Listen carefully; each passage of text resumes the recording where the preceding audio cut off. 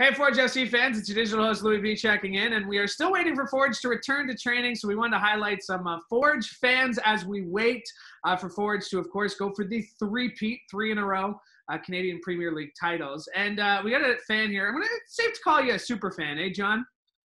No, I think I'm just a regular Forge fan, to be quite honest.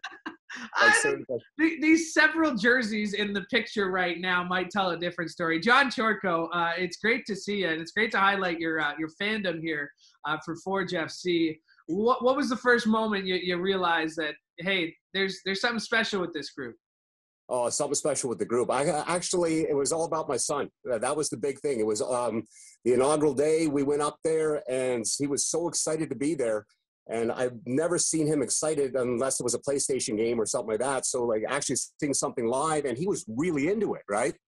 So I was, we went in there, like hopes up high and everything else, and game was okay. Like it was a good, well-fought game. It was cold. It was cold as heck, but, he really enjoyed it.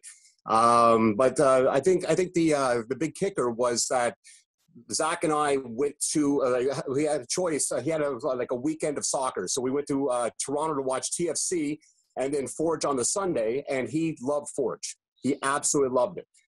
So we're just all Forge, and just this team is just incredible from top to bottom. It just feels like home. It just I love being on the ground floor, and sky's the limit with these guys. Yeah, well said. And you've kind of interesting. You've done something interesting the last couple of years with Forge in the way the way you've celebrated them winning. We know about of course the North Star Shield that they get, but you've created your own sort of recognition of the accomplishments. Tell us a little bit about these belts that you've created. Oh, these belts. It was actually kind of funny because it all started off with the challenge after Forge won the inaugural season, and everyone was lifting the plates, and it was trending on Twitter and everything else. And I'm looking at it going, this is absolutely fantastic, but this doesn't encompass everything that Forge accomplished in one hell of a season. And I was trying to think of something that can actually, you could put the rosters on, you could put all the accomplishments on and everything. And then it just came to mind that, how about a heavyweight championship belt? So had a belt made up, but it was actually funny because I contacted Forge, I believe, actually, I don't remember exactly who I contacted, but there was this one beautiful picture on the Forge website of Tim Hortons field, right? And I really wanted a high-resolution picture of this, but I actually had to convince everyone that I'm going to do something really nice with the picture. So, I thought that was really funny because they were kind of hesitant to give it to me. So, anyways, what I did, there we go. Wow. There we go. Actually, that turned out really nice. This camera's really picked it up nicely. So you have the Tim Hortons field there. You got the Canadian Premier Championship, forever first, obviously. So, and I added a couple of my own trinkets in here. If anyone's been to the Forge shop and all, like the key. Yeah. I mean, just incredible. Obviously, when you look at the amount of detail that you've put into this, and were you a wrestling fan? Were you a boxing fan? I have to belts. Was belts kind of your first choice? Were you always thinking belt when people were lifting their plates, their shields? Well, actually, it's funny because I used to wrestle about 20 years ago, and I used to have. I used to hold on to belts and everything else, right? So, I was with a couple of wrestling organizations back in the 90s. And that's when it popped in my head where I can actually put everything that Forge accomplished onto one belt. So it just became natural, and had to find a company that did it, found one. We worked on it. We got the logos in there, got the information in there.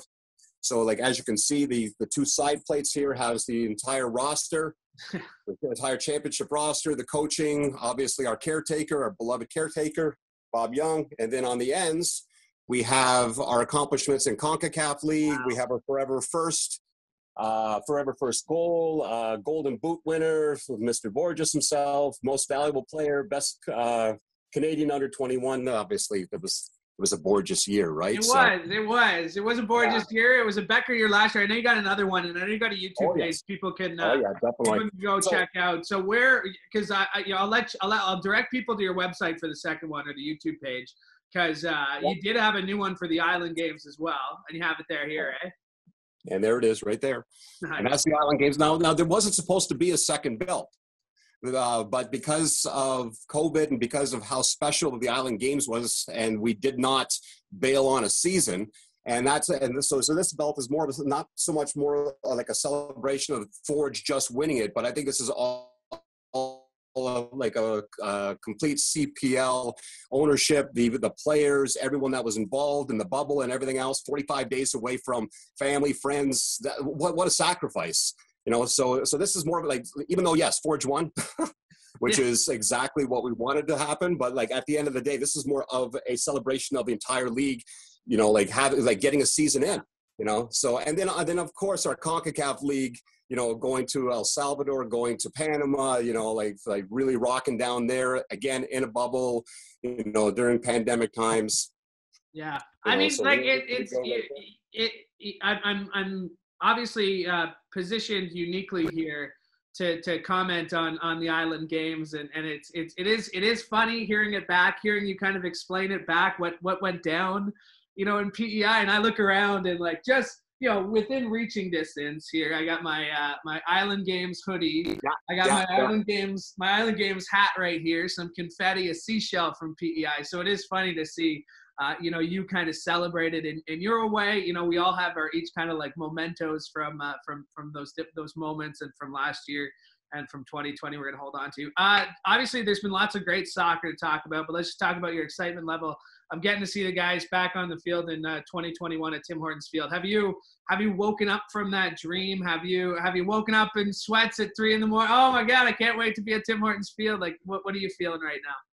Oh, it's actually quite funny because like I'm dying for it. I really am. Like the only footy that we can actually sink our teeth into right now is what's happening out in Europe right now. But I want to see our boys. I want to be back at Tim Hortons Field.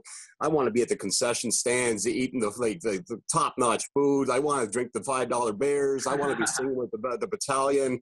I just counting it down. I'm going through withdrawal. I'm sure all the Forge fans are going through withdrawal, and I know I've talked to a bunch of them, and it's just we're just chomping at the bit. We want to fill up Tim Hortons Field. We want to make it loud. We want to rock, and we want to just, you know, put our footprint on 2021. And with Borges back, and Balboa, and Sabak, and Becker, and everyone, it's.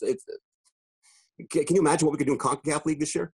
Oh, I mean, that's what it comes down to. John, obviously a very, very fascinating guy. I know you got your YouTube page where you've unveiled these. Give us a plug. Where can Forge fans find you right now?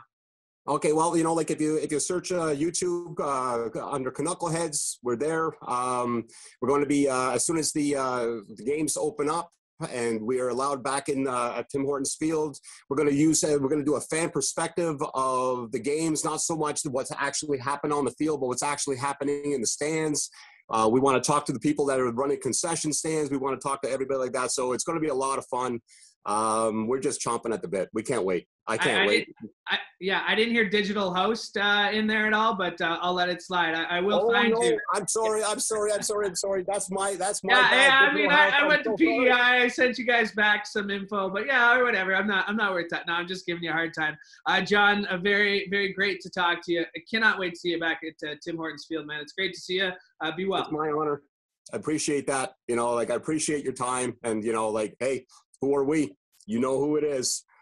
We are the Forge, the mighty, mighty Forge. You just don't think you understand.